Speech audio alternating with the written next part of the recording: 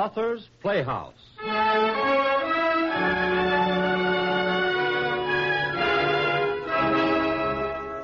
Presenting Wilbur Schramm's hilarious story of a mislaid train.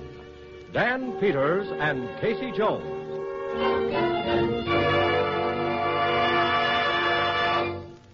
This story, common knowledge among railroad men, no matter what run they're on. But if you go into a library and start looking for contemporary accounts of the famous lost train by the name of Casey Jones, why, you will have to leaf all through the papers of that year until July the 29th before you'll even run onto the name of Dan Peters, the engineer who teamed up with Casey Jones. Tonight, Author's Playhouse brings you the whole story, the real facts of what happened, as it presents Dan Peters and Casey Jones.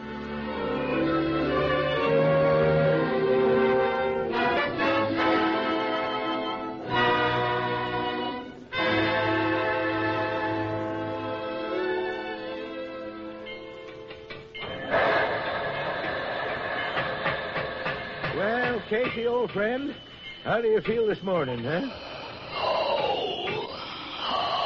Oh, now, Mr. Jones, don't let him get you down. We aren't very big, but we're good. Good old Casey. Yes, sir. When them slick new streamliners is lying along the tracks in a heap of rust and axle grease, we'll still be working the milk run from Prudentia up to Maysville and back again. Now, isn't that so, huh? That's right. Yes, sir. Casey, you tell him. Yeah. Go ahead. Good morning, Bill. Morning, Dan. Got enough steam up? Oh, I got a good head of steam. We're raring to go. Eh, Casey? Let's go. All aboard! Now, why do you suppose that old goat keeps a-hollering that every morning? He knows we ain't carried a passenger in 6 months. Reckon he wants to be sure all them empty milk cans get aboard. Rats. Well, Casey, let's go.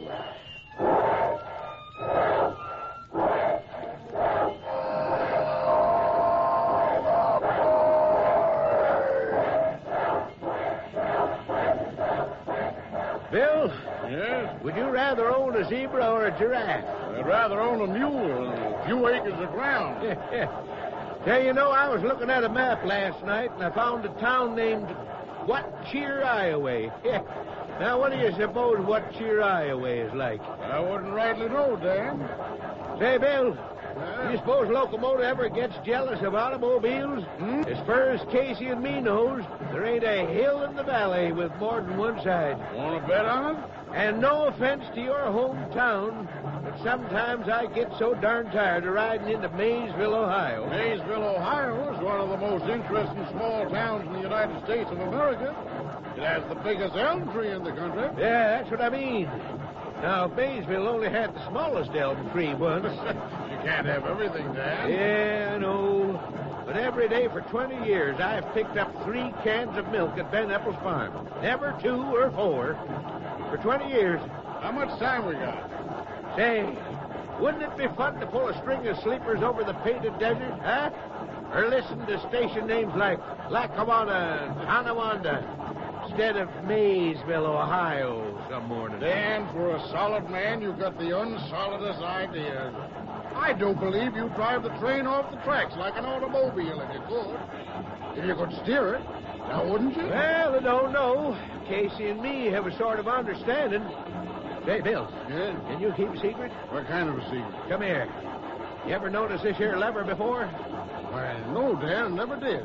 Won't see anything like it on any other locomotive in the world. Rigged her up myself in my spare time. With this little lever, me and Casey can go places. Is that a fact? Yes, sir, Bill. And don't you worry about if I could steer it. What are we waiting for? What are we waiting for? Dan, we're coming to the crossing. Ben Epple got his milk out yet? Yeah, he's a-waiting. How many cans? 3. There. See what I mean? Milk train coming. Milk train coming.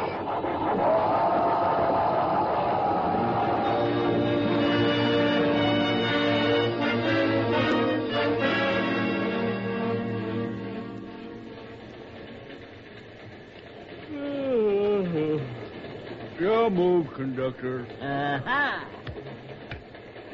Right into your king roll. Hey, Dan's pulling that curve a little fast, ain't he? What was that? I don't know. More than a loose rail, less than a cow. Say, don't them wheels sound funny? They sure do. Hey, wait a minute. Ain't them hills on the wrong side of the train?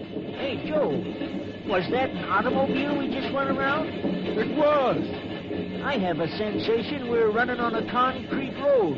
Maybe we're chasing a rabbit. In 25 years on the railroad, I've never seen anything like it. That ain't a dream. Now, listen, Joe. It simply isn't possible for a train to run on a concrete road. You tell that to Dan Peters. We're stopping.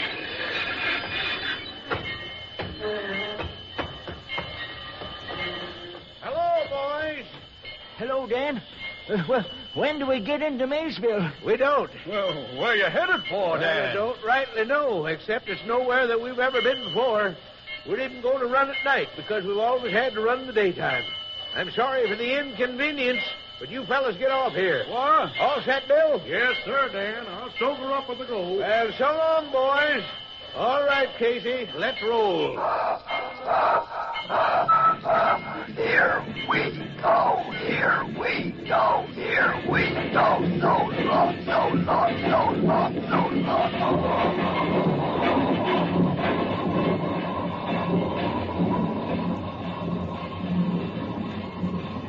Pinch me. Pinch me.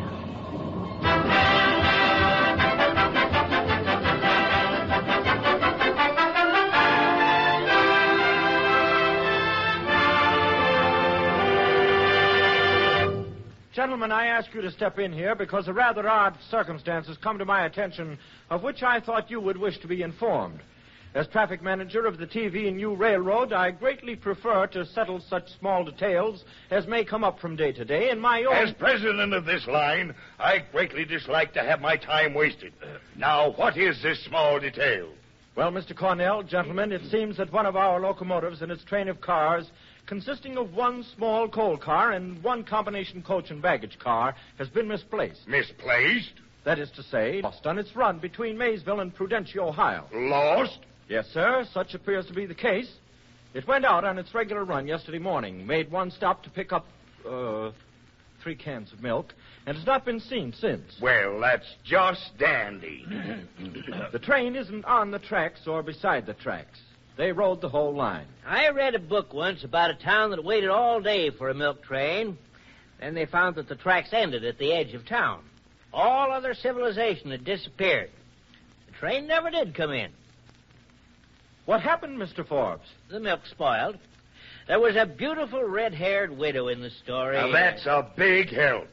Please, Mr. Forbes, let's get down to cases. My own personal conclusion is that the train must have been filched, or, that is to say, stolen by its crew. But who in Tophet? What engineer has managed to do that? Get me a complete report from the personnel department. Pardon me, Mr. Cornell, but I already have a complete report from our files. Let's have it. What are you waiting for? The engineer is one Dan Peters. His record is neat and favorable. He has been engineer on the Boone Valley Spur Line for 20 years. For 20 years, he has had a well-kept timetable. He was believed by the personnel department to be meek and gentle, completely dependable, but with no imagination. In short, if you saw a room full of quiet little men, Dan Peters would be the quietest and the littlest. Doesn't seem like the type to run off with a locomotive. I think the train is just plain lost. Mr. Vice President, you can lose a crowbar. You can lose a brakeman. You can even lose an elephant. But you can't lose a train. Hello. Long distance from Ohio. Someone who insists on talking to you, Mr. Cornell. From Ohio? Put 'em on. Hello. Is this President Cornell? Yes? I've been trying to get you all day, Mr. Cornell. I'm calling from the jail down in... Now, just a minute. Who in Tophet are you, anyway? I'm Will Hanley, conductor on the Boone Valley Spur Line. Well, where's my train? That's just what I was going to tell you, Mr. Cornell. Dan Peters put me and the brakeman off about 12 miles out of Maysville on number 20. Highway number 20? Yes, sir. Last I seen of the train, Dan and Black Bill, the fireman, was highballing it down number 20 to the west. Why, did you miss it? Did I? Why, Mr. Cornell, sir, what I called about is, when we told the folks in town what happened, the constable run us in for being drunk and disorderly, me and the brakeman. Then they went and fined us $1 apiece in costs, which comes to $39.20, and we only got $3 between us. So, won't you please do something, Mr. Cornell? I'm sorry, my good man, but you'd better sober up before you go calling people long distance. And don't go around talking about this train business either, or people will think you're crazy. Goodbye. But, Mr. Cornell, what'll my wife say? Goodbye. Well, gentlemen, it's true. That darn train is loose somewhere roaming the highways. I'd never have believed it possible. I read a book once. You, Mr. Forbes, Mr. Executive Vice President. You seem to have some ideas about this matter. Suppose you go out and find that train. Me? You. After as many years as you've worked with trains that knew where they were going, you ought to find it refreshing to deal with one that doesn't know where it's going. The worst of it is we don't dare go out and get the police and really look for that train, because if we ever admit we've lost a train, they'll never quit laughing at us. Well, what are you waiting for? Get out of here and find it. Find that train.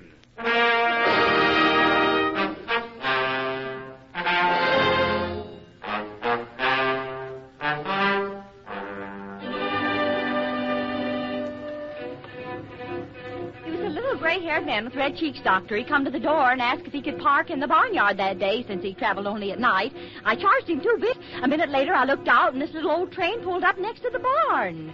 2 of them men was in overalls, one in a business suit, and they sat there cooking their breakfast on the engine's boiler. I even give them some cream for their coffee. I tell you, I'm not crazy. When they pulled out, it talked to me. It said, "Thank you, ma'am, thank you, ma'am, thank you, ma'am."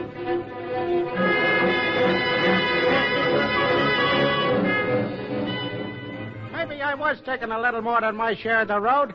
These big semi-jobs is hard to handle. Anyways, I hears a whistle, see? And this train comes over the hill. I pulls over to my side quick, but he swipes off my fender and runs me right off the road. I can see the engineer laughing at me as he goes by. I tell you, I was not drunk.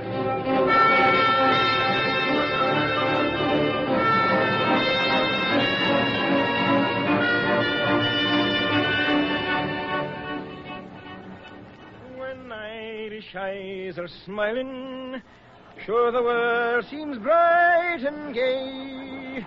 In the now look at that. And they can't do that on this highway. 1 headlight, and he'll be my first victim of the night. Glory Beach is a bright one, too, bright enough to blind a man. Well, he ought to see me signal well enough. Hey, you pull over there. What do you think you are? The 20th century?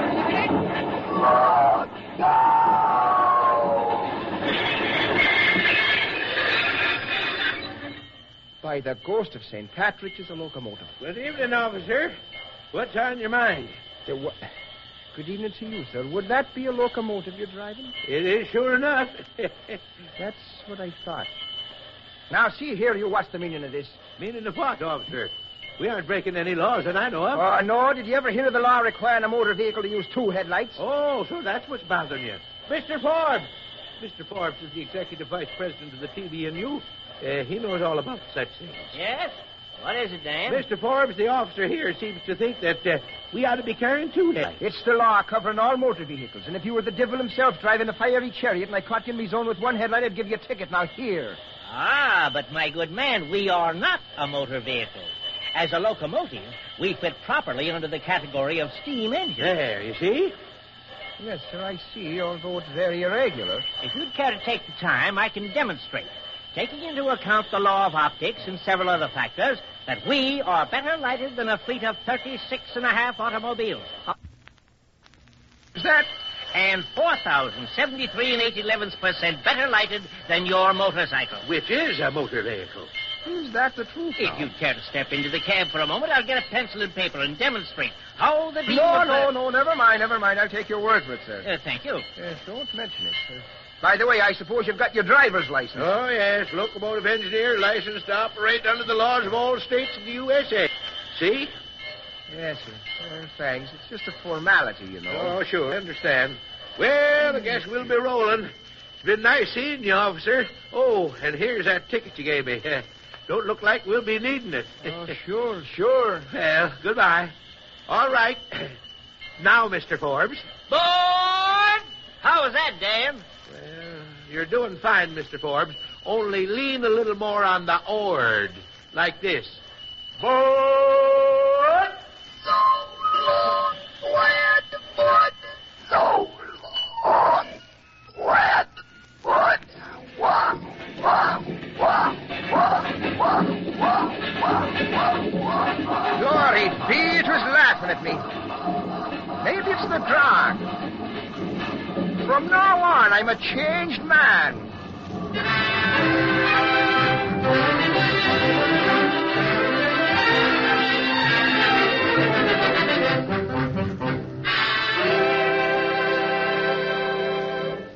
Mr. Cornell, here's a postcard the girl asked me to give you when you came in. Postcard?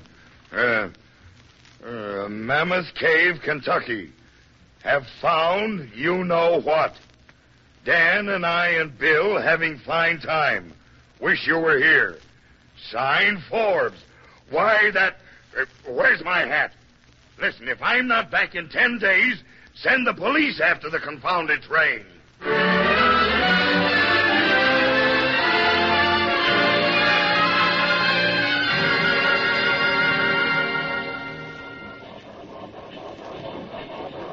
So that's Niagara Falls.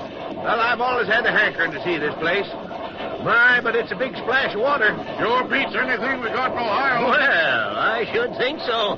Well, what are we waiting for? Let's go. Where? Over into Canada, of course. In case he can make the grade. I always did want to see a fern country.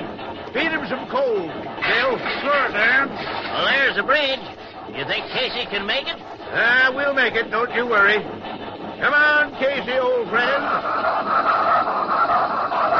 We can make it. We can make it. We can make it. Good boy. Hey, look. Red, white, and blue ribbons all over the bridge. Well, glory be. And look at that fellow waving to us. Very likely he wishes to collect the toll. Better hold it up, Dan. Made it. Good boy, Casey. Now, this is my street. I want to pay the toll. Hey, where do you think you're going with that thing? Well, we just want to cross a bridge like anyone else. My, that's a pretty new bridge, ain't it? Now, let me see now.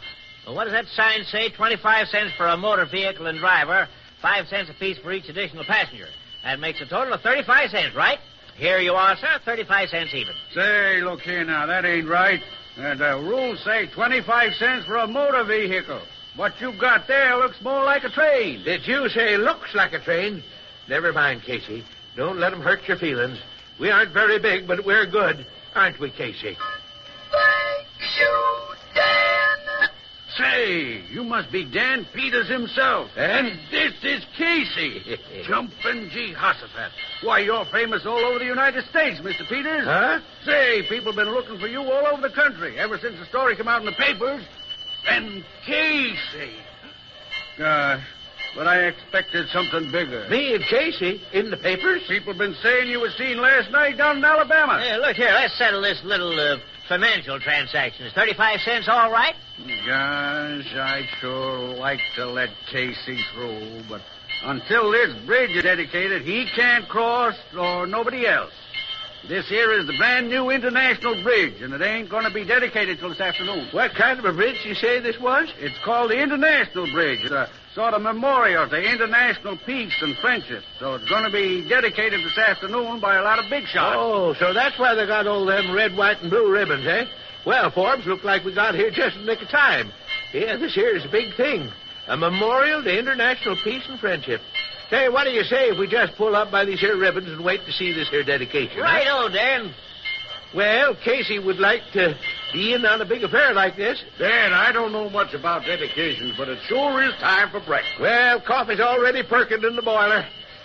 Mr. Guard, would you care to join us? I'd sure be honored, Mr. Peters. Mr. Forbes, will you pour? we'll drink a toast to this here pretty new bridge and to international peace. Right, Casey, old boy? That's right, Dan.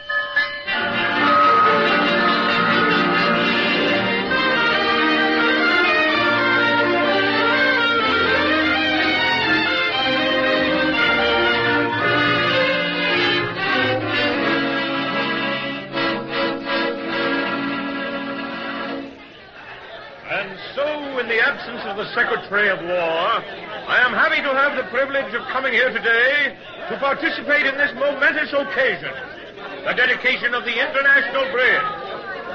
A momentous occasion, I say, for this is more than the dedication of a great bridge. It is a symbol, a memorial to international peace and friendship between the people of two great... We want Dan Peters! Where is this Dan Peters? Come up here quickly. I'm right here, Governor. Well, Mr. Peters, you've got to speak to these people. Me? Oh, I can't make a speech, Mr. Governor. Oh, listen to that crowd. Mr. Peters, this way. Well, we are fortunate in having with us today Mr. Dan Peters of the TV&U Railroad and other points who will now speak to you. Mr. Peters.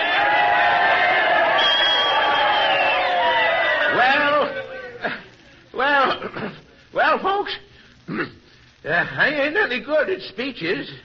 Only thing I can say is Casey and me have seen a lot of beautiful things since we've been on our own, but nothing that can hold a candle to this here wonderful new bridge. That's all, and I thank you.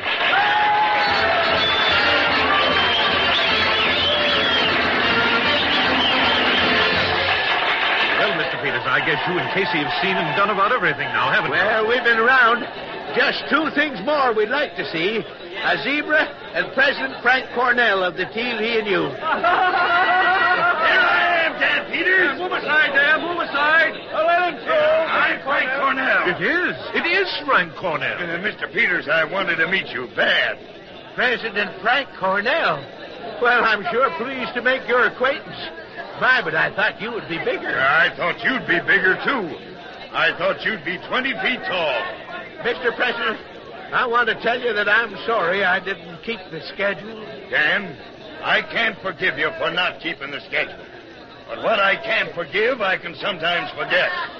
I'm going to forget what you didn't do and remember what you did do. Mr. Peters, if you can move your train enough so we can get the official automobile past it, we want you to cut the ribbon and ride over the bridge with us in the first car. Did you say automobile? We'll ride over in Casey. Plenty of room in the coach and baggage car for all of you. Why, that sounds just fine, but there's one favor I'd like to ask. What's that? Could I ride up in the cab? I've always wanted to do that ever since I was a boy. Well, Casey would feel right proud to have a real governor right up there in the cab with him. And you, too, President Cornell, if you'll do us the honor. Why, Dan, the honor's all mine, and I really mean that. Well, fine. What are we waiting for? Come on. Governor, you go around up the rest of the officials, herd them into the baggage car, and let's get a rolling. Right, Mr. Peters. I'll hurry. Mr. Cornell, this is Casey. Casey, I want you to meet our president, Frank Cornell. Howdy, Mr. Cornell. Come aboard. What? Thank you. Step right up, Cornell. Look out. You don't all over grease there. Thanks, Dan. And the blazes with the grease. President Cornell, I reckon you know Mr. Ford. Yes. Well, Forbes, I see you found the train. Yes, I did, sir, but it seems as if Casey wasn't quite ready to go home. They're rolling, Mr. Peters. Ready to go now. All right, all set, Governor. But wait a minute. That was a mighty poor kind of a speech I made. Could you reach out there and get that microphone over to me from the platform? I got something else I want to say. This here's more than just a bridge. It's a kind of stand for something. It seems like somebody ought at least to mention it. Yes, here you are, Mr. Peters. Oh, thank you kindly, sir. Folks,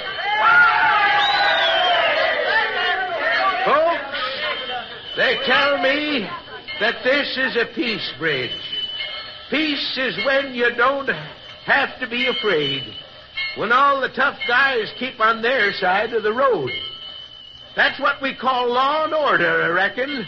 And when you've got that, you've got freedom for the little guys who aren't going to hurt nobody. Freedom to look at Niagara Falls and get to know somebody and watch highway. And when you get to know somebody, pretty soon you find somebody you can trust, like the U.S. and Canada. And because the U.S. trusts Canada, we got this here bridge. And a mighty pretty one it is. And I thank you.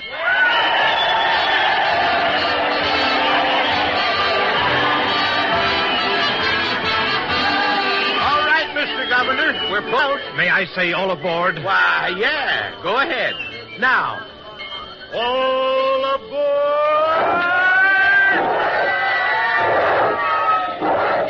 Well, Casey, old boy, here we go. Mr. Cornell, sir, there's the whistle cord. Will you do the honors, sir? Canada! Here we go!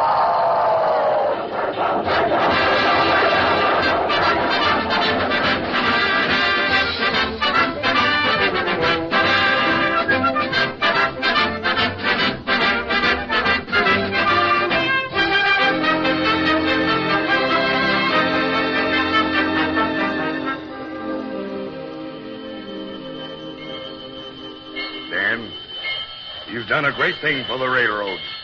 You've been worth thousands of dollars in advertising. The question is, what do you want to do now? Would you like to be a vice president? Oh, shucks, Mr. Cornell. I'm just an engineer. We'll give you a new 16-coach diesel streamliner. You can get 20,000 applications for your first trip. We'll pass an act of Congress. You can go where you want to. Well, no, Mr. President, no. You see, Casey has a soul. You can talk to him. You can't talk to these shiny new engines. All you can do is feed them oil and grease. I don't know whether souls grow or you build them in. Well, I suspect they grow. But you can't drive Casey anymore. His boiler sags like an old horse's back, and every wheel is worn down below the flanges. He's just plain worn out. Yeah. Casey's old and tired. So am I. Yep, I'm at pension age, and I expect we ought to retire. You know, it's a funny thing. As long as Casey and me was tied to the milk run, we always had a hankering to see the rest of the world. But now that we've seen it, I kind of feel there ain't no nicer place to be anywhere than in the shade of that big old elm that stands in the square at Maysville. What do you think, Casey? Let's go home. Let's go home.